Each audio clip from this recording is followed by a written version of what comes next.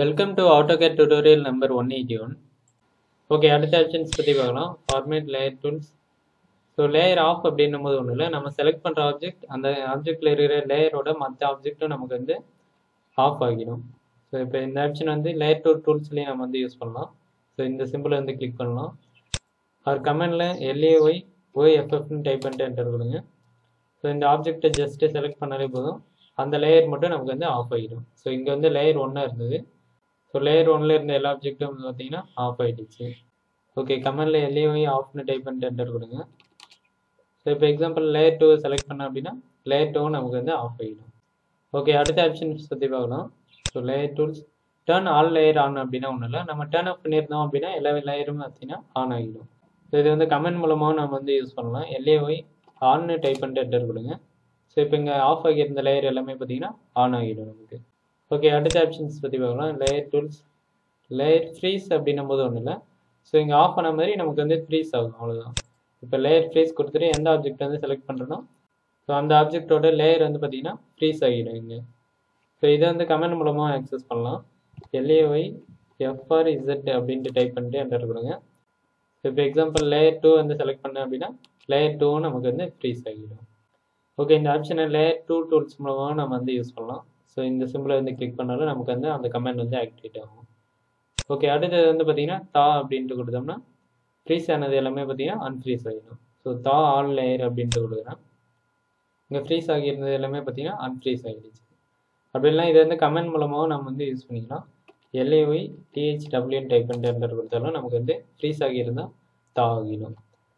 Okay, model ஸ்பேஸில் நம்ம கொடுக்கும்போது வந்து பார்த்தீங்கன்னா ஃப்ரீஸ் வந்து ஆக்டிவேட் ஆகும். இதே லேஅவுட்டில் போய்ட்டு கொடுத்தோம் அப்படின்னா விபி ஃப்ரீஸ் வந்து நமக்கு வந்து ஆக்டிவேட் ஆகும். ஓகே, அடுத்த ஆப்ஷன்ஸ் பற்றி பார்க்கலாம். Format layer tools. So layer லாக்னு கொடுக்கும்போது நம்ம செலக்ட் பண்ணுற ஆப்ஜெக்ட் ப்ளஸ் அந்த ஆப்ஜெக்டோட லேயரில் இருக்கிற மற்ற ஆப்ஜெக்ட்டும் நமக்கு வந்து லாக் ஆகும். அன்லாக்னு கொடுத்தோம்னா அன்லாக் ஆகிடும். ஸோ லேயர் லாக்குக்கு இங்கேயும் நம்ம வந்து ஸ்பெசிஃபை பண்ணலாம். லேயர் 2 டூல்ஸில் இங்கேயும் கொடுக்கலாம். அப்படி இல்லை LAYLCKன்னு டைப் பண்ணிட்டு என்டர் கொடுங்க. ஸோ எந்த ஆப்ஜெக்ட் வந்து நம்ம வந்து லாக் பண்ண போகிறோமோ அந்த ஆப்ஜெக்டை செலக்ட் பண்ணால் போதும், அந்த ஆப்ஜெக்டில் இருக்கிற லேயர் வந்து லாக் ஆகிடும் நமக்கு. ஓகே, இதை அன்லாக் பண்ணோம் அப்படின்னா LAYULK அப்படின்ட்டு டைப் பண்ணிட்டு என்டர் கொடுத்துட்டு லாக் ஆகி இருக்கிற ஆப்ஜெக்ட் வந்து செலக்ட் பண்ணால் போதும், அந்த ஆப்ஜெக்டில் இருக்கிற லேயர் வந்து பார்த்தீங்கன்னா அன்லாக் ஆகிடும். ஓகே, இந்த ஆப்ஷன் வந்து இந்த லேயர் 2 டூல்ஸில் லாஸ்ட்டு சிம்பிளை கிளிக் பண்ணாலும் நமக்கு வந்து ஆக்டிவேட் ஆகும். அவர் ஃபார்மேட்டில் போய்ட்டு லேயர் டூல்ஸில் போய்ட்டு லேயர் அன்லாக் அப்படின்ட்டு கொடுத்தாலும் நமக்கு வந்து ஆக்டிவேட் ஆகும். ஓகே, அடுத்த ஆப்ஷன்ஸ் பற்றி பார்க்கலாம். லேயர் மெர்ஜ் அப்படின்னும் போது ஒன்றும் இல்லை, ஒரு லேயரில் இருக்கிற ஆப்ஜெக்ட் வந்து இன்னொரு லேயருக்கு மூவ் பண்ணுறது தான் இந்த ஆப்ஷன். சேம் டைம் அந்த ஓல்டு லேயர் வந்து நம்ம வந்து டெலீட்டும் பண்ணிக்கலாம். ஓகே, இப்போ வந்து பார்த்தீங்கன்னா இது வந்து லேயர் 1ல் இருக்குது, இது வந்து பார்த்தீங்கன்னா லேயர் 2ல் இருக்குது. ஸோ நான் லேயர் 1 ஆப்ஜெக்ட் வந்து லேயர் 2க்கு மூவ் பண்ணிவிட்டு சேம் டைம் லேயர் 1 லேயரையும் நம்ம வந்து டெலீட் பண்ணிக்கலாம். ஓகே, இந்த ஆப்ஷனை கமெண்டில் யூஸ் பண்ணோம் அப்படின்னா LAYMRG அப்படின்ட்டு டைப் பண்ணிட்டு என்டர் கொடுங்க.